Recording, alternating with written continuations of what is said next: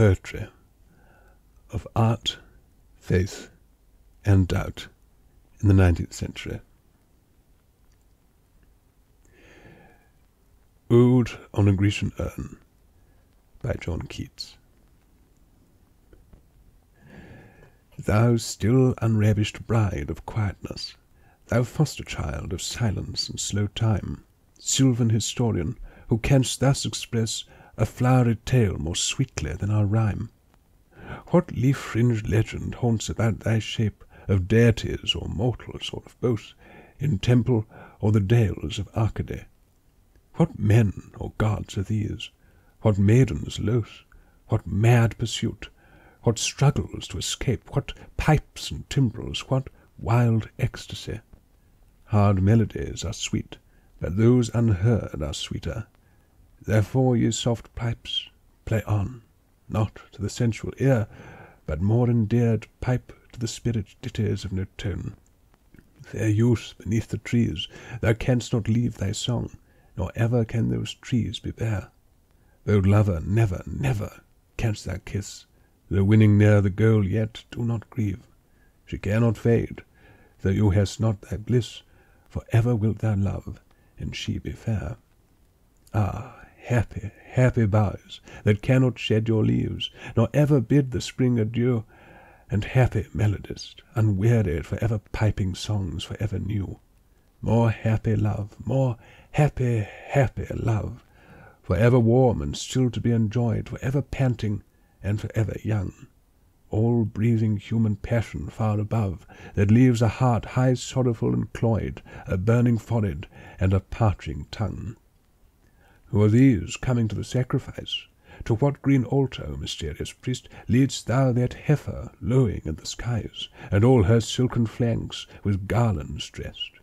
What little town by river or seashore, or mountain built with peaceful citadel, is emptied of this folk, this pious morn?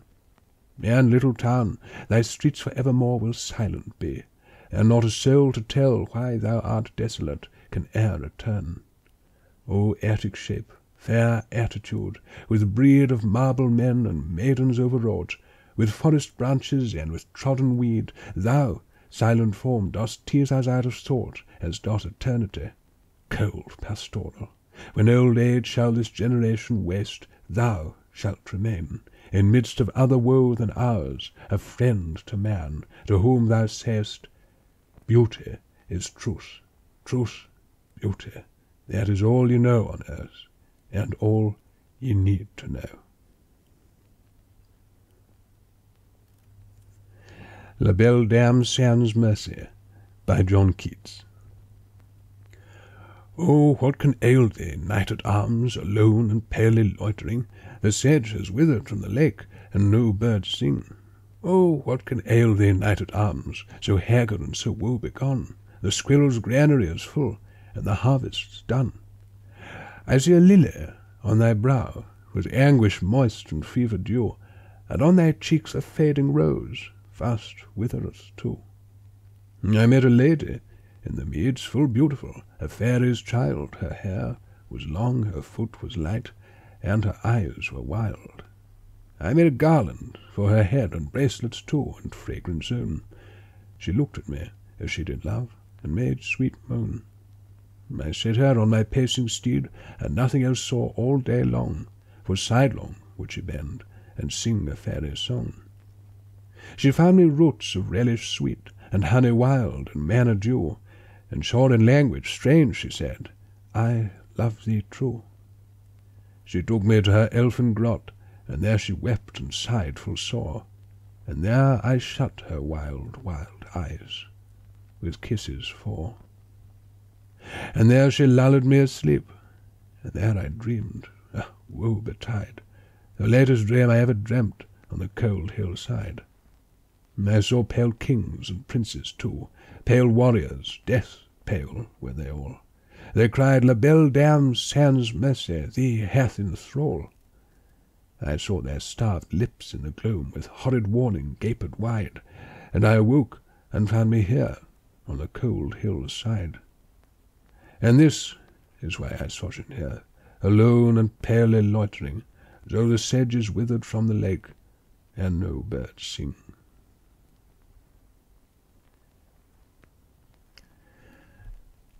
The Lotos Eaters by Alfred Tennyson.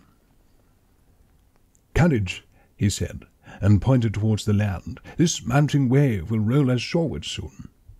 In the afternoon they came unto a land in which it seemed always afternoon. All round the coast the languid air did swoon, breathing like one that hath a weary dream. Full-faced above the valley stood the moon, and like a downward smoke the slender stream along the cliff to fall and pause and fall did seem. A land of streams, some like a downward smoke, slow dropping veils of thinnest lawn did go, and some so wavering sheets and shadows broke, rolling a slumbrous sheet of foam below. They saw the gleaming rivers seaward flow from the inner land. Far off 3 mountain tops, 3 silent pinnacles of aged snow, stood sunset flushed, and dewed with showery drops upclomb the shadowy pine above the woven copse. The charmed sunset lingered low adown in the red west. Through mountain clefts the dale was seen far inland, and the yellow down bordered with palm, and many a winding vale and meadow set with slender galingale. A land where all things always seemed the same, and round about the keel with faces pale, dark faces pale against that rosy flame, the mild-eyed melancholy Lotos Eaters came. Branches they bore of that enchanted stem, laden with flower and fruit, whereof they gave to each, and whoso did receive of them and taste, to him the gushing of the wave far, far away did seem to mourn and rave on alien shores, and if his fellows spake, his voice was thin as voices from the grave, and deep asleep he seemed, yet all awake, and music in his ears his beating heart did make. They sat them down upon the yellow sand, between the sun and moon upon the shore, and sweet it was to dream of fatherland, of child and wife and slave. But evermore most weary seemed the sea, weary the oar, weary the wandering fields of barren foam. Then someone said, "We will return no more," and all at once they sang, "Our island home is far beyond the wave, we will no longer roam."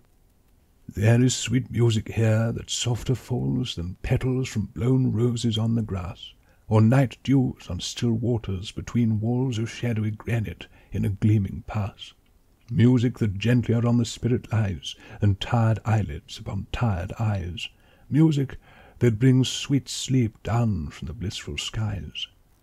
Here are cool mosses deep, and through the moss the ivies creep, and in the stream the long-leaved flowers weep, and from the craggy ledge the poppy hangs in sleep. Why are we weighed upon with heaviness, and utterly consumed with sharp distress, while all things else have rest from weariness? All things have rest. Why should we toil alone? We only toil who are the first of things, and make perpetual moan, still from one sorrow to another thrown. Nor ever fold our wings and cease from wanderings, nor steep our brows in slumber's holy balm, nor hearken what the inner spirit sings, there is no joy but calm. Why should we only toil, the roof and crown of things? Lo, in the middle of the wood the folded leaf is wooed from out the bud, with winds upon the branch, and there grows green and broad, and takes no care, sun-steeped at noon, and in the moon nightly dew-fed, and turning yellow falls and floats adown the air. Lo, sweetened with the summer light, the full-juiced apple, waxing over mellow, drops in a silent autumn night. In all its allotted length of days, the flower ripens in its place, ripens and fades and falls, and has no toil, fast-rooted in the fruitful soil. Hateful is the dark blue sky, vaulted o'er the dark blue sea. Death is the end of life. Ah, why should life all labour be?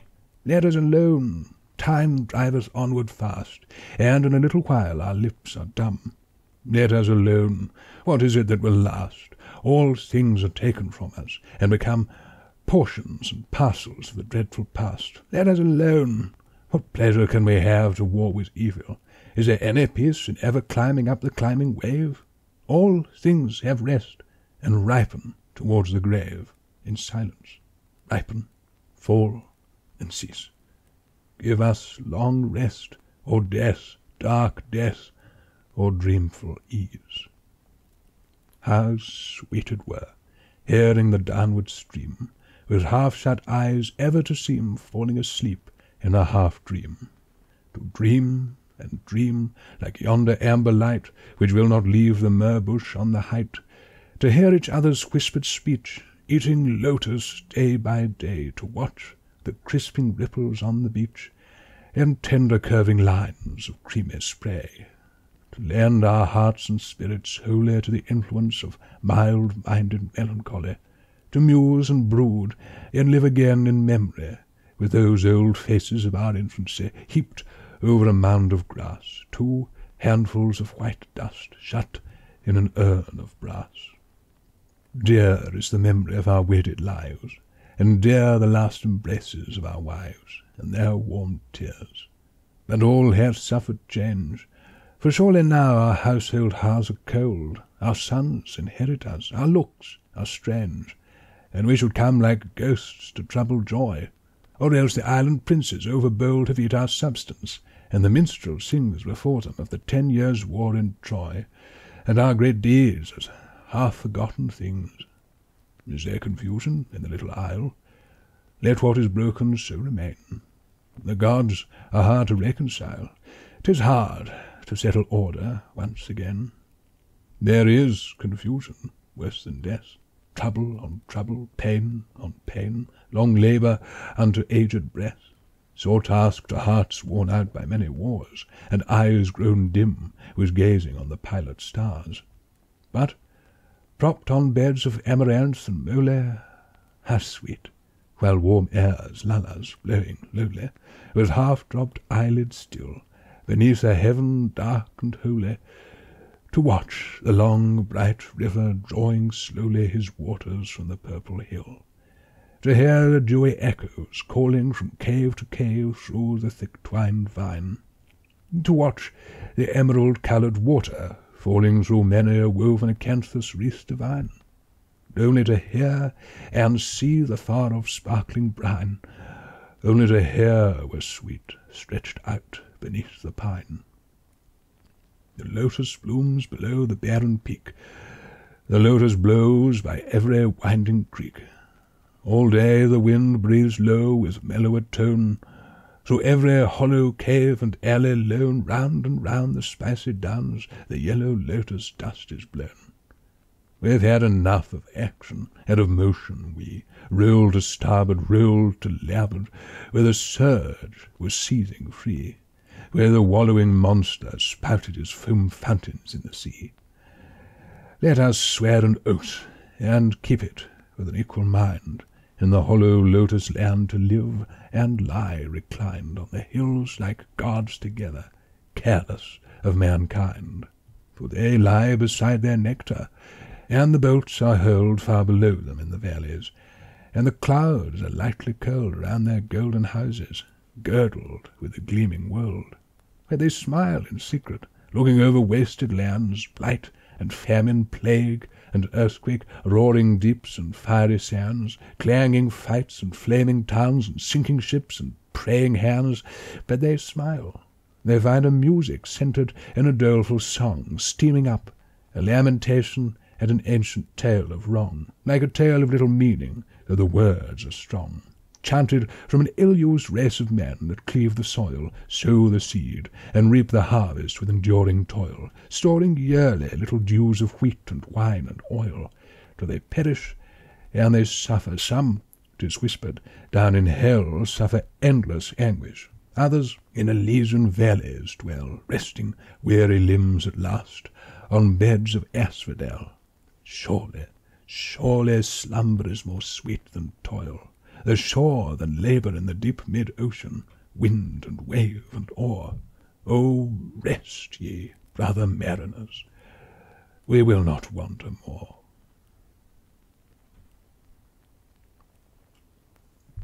Break, break, break, by Alfred Tennyson. Break, break, break on thy cold grey stones, O sea, and I would that my tongue could utter the thoughts that arise in me. Oh, well for the fisherman's boy that he shouts with his sister at play! Oh, well for the sailor lad that he sings in his boat on the bay! And the stately ships go on to their haven under the hill, but oh, for the touch of a vanished hand and the sound of a voice that is still! Break, break, break at the foot of thy crags, O sea, but the tender grace of a day that is dead will never come back to me. Passages from In Memoriam by Alfred Tennyson. Dark house, by which once more I stand, here in the long unlovely street, doors where my heart was used to beat so quickly, waiting for a hand that can be clasped no more. Behold me, for I cannot sleep, and like a guilty thing I creep at earliest morning to the door. He is not here, but far away the noise of life begins again, and ghastly through the drizzling rain on the bold street breaks the blank day. Be near me when my light is low, when the blood creeps and the nerves prick and tingle, and the heart is sick and all the wheels of being slow. Be near me when the sensuous frame is wrecked with pangs that conquer trust, and time a maniac scattering dust, and life a fury slinging flame. Be near me when my face is dry, and men the flies of latter spring, that lay their eggs and sting and sing and weave their petty cells and die. Be near me when I fade away, to point the term of human strife, and on the low dark verge of life, the twilight of eternal day. Oh, yet we trust that somehow good will be the final end of ill, to pangs of nature, sins of will, defects of doubt, and taints of blood, that nothing walks with aimless feet, that not one life shall be destroyed, or cast as rubbish to the void, when God hath made the pile complete, that not a worm is cloven in vain, that not a moth with vain desire is shrivelled in a fruitless fire, or but subserves another's gain. Behold, we know not anything. I can but trust that good shall fall at last, far off at last to all and every winter, change to spring. So runs my dream. But what am I? An infant crying in the night, an infant crying for the light, and with no language but a cry. You say, but with no touch of scorn, sweet-hearted you, whose light blue eyes are tender over drowning flies, you tell me doubt is devil born. I know not. One, indeed, I knew in many a subtle question versed, who touched a jarring lyre at first, but ever strove to make it true. Perplexed in face, and pure in deeds, at last he beat his music out. There lives more faith in honest doubt, believe me, than in half the creeds. He fought his doubts, and gathered strength. He would not make his judgment blind. He faced the spectres of the mind, and laid them. Thus he came at length to find a stronger faith his own, and power was with him in the night, which makes the darkness and the light, and dwells not in the light alone, but in the darkness and the cloud, as over Sinai's peaks of old, while Israel made their gods of gold, although the trumpet blew so loud. Doors where my heart was used to beat so quickly, not as one that weeps I come once more. The city sleeps, I smell the meadow in the street, I hear a chirp of birds, I see betwixt the black fronts long withdrawn a light blue lane of early dawn, and think of early days, and thee, and bless thee, for thy lips are bland, and bright the friendship on thine eye. Yet in my thoughts, with scarce a sigh, I take the pressure of thine hand.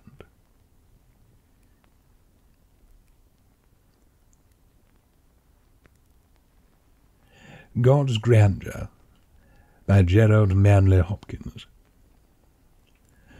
The world is charged with the grandeur of God. It will flame out like shining from shook foil, it gathers to a greatness, like the ooze of oil crushed. Why do men then now not wreck his rod? Generations have trod, and all is seared with trade, bleared, smeared with toil, and wears man's smudge and shares man's smell. The soil is bare now, nor can foot feel, being shod. And for all this, nature is never spent. There lives the dearest freshness, deep down things, and though the last lights off the black west went, O morning, at the brown brink eastward springs, because the Holy Ghost over the bent world broods with warm breast and with bright wings. Heaven Haven, A Nun Takes the Veil, by Gerard Manley Hopkins.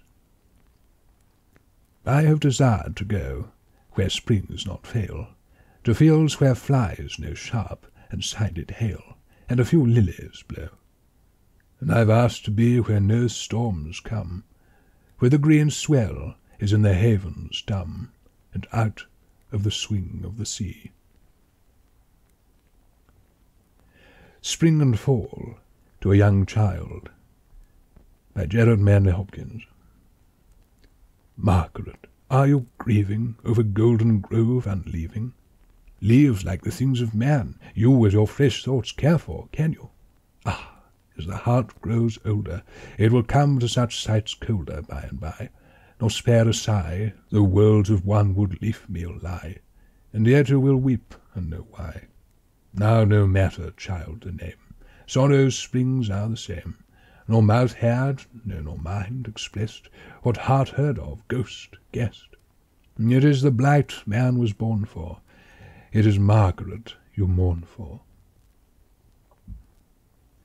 No worst there is none, by Gerard Manley Hopkins. No worst there is none, pitched past grief of grief, more pangs will, schooled at 4 pangs, wilder ring. Comforter, where is your comforting? Mary, mother of us, where is your relief? My cries heave, herds long, huddle in a main, a chief woe, world sorrow, on an age-old anvil, wince and sing, then lull, then leave off. Fury had shrieked, no lingering, let me be fell, force I must be brief.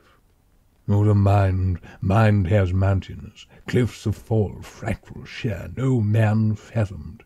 Hold them cheap, may who ne'er hung there, nor does long our small endurance deal with that steep or deep. Here, creep, wretch, under a comfort serves in a whirlwind, all life death does end, and each day dies with sleep. Echo, by Christina Rossetti. Come to me in the silence of the night, come in the speaking silence of a dream. Come with soft rounded cheeks and eyes as bright as sunlight on a stream. Come back in tears, O memory, hope, love of finished years.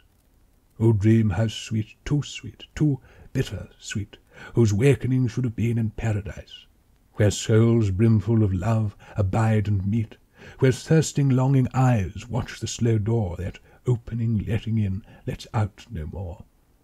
Yet come to me in dreams, that I may live my very life again, though cold in death.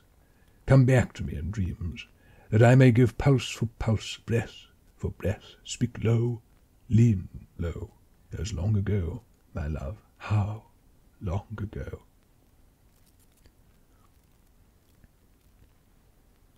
Uphill, by Christina Rossetti. Does the road wind uphill all the way? Yes, to the very end. Will the day's journey take the whole long day? From morn to night, my friend. But is there for the night a resting place? A roof for when the slow dark hours begin? May not the darkness hide it from my face? You cannot miss that inn. Shall I meet other wayfarers at night? Those who have gone before? Then must I knock, or call when just in sight? They will not keep you standing at the door. Shall I find comfort, travel sore and weak? Of labour you shall find the sum. Will there be beds for me and all who seek? yea, beds for all who come. The Convent Threshold, by Christina Rossetti. There's blood between us, love, my love. There's father's blood, there's brother's blood, and blood's a bar I cannot pass. I choose the stairs that mount above, stare after golden skyward stare, to city and to sea of glass. My lily feet are soiled with mud, with scarlet mud which tells a tale of hope that was, of guilt that was, of love that shall not yet avail. Alas, my heart, if I could bear my heart, this self-same stain is there. I seek the sea of glass and fire, to wash the spot, to burn the snare. Lo, stairs are meant to lift us higher. Mount with me, mount the kindled stair. Your eyes look earthward, mine look up. I see the far-off city grand, beyond the hills a watered land, beyond the gulf a gleaming strand of mansions where the righteous sup, who sleep at ease among their trees, or wake to sing a cadenced hymn with cherubim and seraphim. They bore the cross, they drained the cup, racked, roasted, crushed, wrenched, limb from limb, they the offscouring of the world. The heaven of starry heavens unfurled, the sun before their faces dim. You looking earthward, what see you? Milk-white, wine-flushed among the vines, up and down leaping to and fro, most glad, most full, made strong with wines, blooming as peaches pearled with dew, their golden windy hair afloat, love, music, warbling in their throat. Young men and women come and go. You linger, yet the time is short. Flee for your life, gird up your strength to flee. The shadows stretched at length show that day wanes, that night draws nigh. Flee to the mountain, tarry not. Is it a time for smile and sigh, for songs among the secret trees, where sudden bluebirds nest and sport? The time is short, and yet you stay. Today, while it is called today, kneel, wrestle, knock, do violence, pray. Today is short, tomorrow nigh. Why will you die? Why will you die? You sinned with me, a pleasant sin. Repent with me, for I repent. Woe's me the law I must unlearn. Woe's me the easy way we went, so rugged when I would return. How long until my sleep begin? How long shall stretch these nights and days? Surely clean angels' cry she prays. She laves her soul with tedious tears. How long must stretch these years and years? I turn from you my cheeks and eyes, my hair which you shall see no more. Alas, for joy that went before, for joy that dies, for love that dies. Only my lips still turn to you, my livid lips that cry repent. O weary life, O weary Lent, O weary time whose stars are few, how shall I rest in paradise, or sit on steps of heaven alone? If saints and angels spoke of love, should I not answer from my throne? Have pity upon me, ye my friends, for I have heard the sound thereof. Should I not turn with yearning eyes, turn earthwards with a pitiful pang? O save me from a pang in heaven. By all the gifts we took and give, repent, repent, and be forgiven. This life is long, but yet it ends. Repent and purge your soul and save. No gladder song the morning stars upon their birthday morning sang than angels sing when one repents. I tell you what I dreamed last night. A spirit with a transfigured face, fire-footed, clomb in infinite space. I heard his 100 pinions clang, heaven bells rejoicing rang and rang, heaven air was thrilled with subtle sense, words spun upon their rushing ears. He mounted shrieking, "Give me light!" Still light was poured on him, more light. Angels, archangels he outstripped, exulting in exceeding might, and trod the skirts of cherubim. "Still give me light," he shrieked, and dipped his thirsty face and drank a sea, a thirst with thirst it could not slake. I saw him, drunk with knowledge, take from aching brows the aureole crown. His locks rise like a cloven snake. He left his throne to grovel down and lick the dust of seraphs' feet. For what is knowledge duly weighed? Knowledge is strong, but love is sweet. Yea, all the progress he had made was but to learn that all is small save love, for love is all in all. I tell you what I dreamed last night. It was not dark, it was not light. Cold dews had drenched my plenteous hair through clay. You came to seek me there. And do you dream of me, you said. My heart was dust that used to leap to you. I answered half asleep. My pillow is damp, my sheets are red. There's a leaden tester to my bed. Find you a warmer playfellow, a warmer pillow for your head, a kinder love to love than mine. You wrung your hands, while I, like lead, crushed downwards through the sodden earth. You smote your hands, but not in mirth, and reeled, but were not drunk with wine. For all night long I dreamed of you. I woke and prayed against my will, then slept to dream of you again. At length I rose and knelt and prayed. I cannot write the words I said. My words were slow, my tears were few. But through the dark my silence spoke like thunder. When this morning broke, my face was pinched, my hair was grey, and frozen blood was on the sill, where stifling in my struggle I lay. If now you saw me, you would say, Where is the face I used to love? And I would answer, Gone before, it tarries, veiled in paradise. When once the morning star shall rise, when earth with shadow flees away, and we stand safe within the door, then you will lift the veil thereof. Look up, rise up, for far above our palms are grown, our place is set. There we shall meet, as once we met, and love with old familiar love. A Tocatta of Galuppi's, by Robert Browning. O Galuppi, Belle de sorrow, this is very sad to find.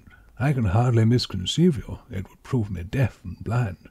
But although I take your meaning, 'tis with such a heavy mind. Here you come with your old music, and here's all the good it brings. What they lived once thus at Venice, where the merchants, where the kings, where St. Mark's is, where the doges used to wed the sea with rings. Aye, because the sea's the street there, and is arched by, what do you call, Shylock's Bridge with houses on it, where they kept the carnival. I was never out of England, it's as if I saw it all. Did young people take their pleasure when the sea was warm in May? Balls and masks began at midnight, burning ever to midday, when they made up fresh adventures for the morrow, do you say? Was a lady such a lady, cheeks so round and lips so red, on her neck the small face buoyant, like a bellflower on its bed, all the breast superb abundance, where a man might base his head? Well, and it was graceful of them. They'd break talk off and afford, she to bite her mask's black velvet, he to finger on his sword, while you sat and played Tocatas, stately at the clavichord. What, those lesser thirds so plaintive, sixths diminished, sigh on sigh, told them something, those suspensions, those solutions, must we die? Those commiserating sevenths, life might last, we can but try. Were you happy? Yes. And are you still as happy? Yes, and you? Then more kisses. Did I stop them when a million seemed so few? Hark, the dominant's persistence, till it must be answered to. So an octave struck the music. Oh, they praised you, I dare say. Brave Galuppi, that was music. Good, and like it grave and gay. I can always leave off talking when I hear a master play. Then they left you for their pleasure, till in due time, one by one, some with lives that came to nothing, some with deeds as well undone, death stepped tacitly, and took them where they never see the sun. But when I sit down to reason, think to take my stand or swerve, while I triumph for a secret wrung from nature's close reserve, in you come with your cold music, till I creep through every nerve. Yes, you, like a ghostly cricket, creaking when a house was burned, dust and ashes, dead and done with, Venice spent what Venice earned. The soul doubtless is immortal, where a soul can be discerned. Yours, for instance, you, no physics, something of geology, mathematics are your pastime. Souls shall rise in their degree. Butterflies may dread extinction. You'll not die. It cannot be. As for Venice and her people, merely born to bloom and drop, here on earth they bore their fruitage, mirth and folly were the crop. What of soul was left, I wonder, when the kissing had to stop? Dust and ashes. So you cricket, and I want the heart to scold. Dear dead women, with such hair too, what's become of all the gold used to hang and brush their bosoms? I feel chilly and grown old.